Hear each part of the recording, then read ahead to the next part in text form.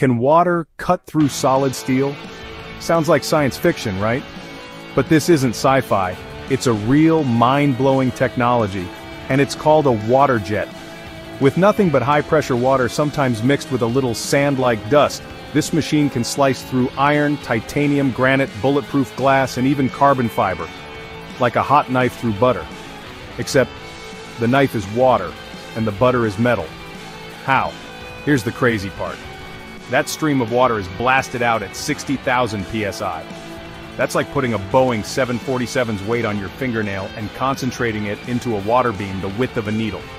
It can cut through a 10-inch thick steel block, or engrave your name into marble without chipping it. It's even used to cut frozen fish fillets with surgical precision. There's a waterjet system that once cut a coin in half without bending it.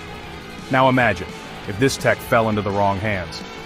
A backpack-sized unit could, in theory, breach an armored vault, slice a drone mid-air, or even become part of next-gen silent demolition tools. And we're only scratching the surface.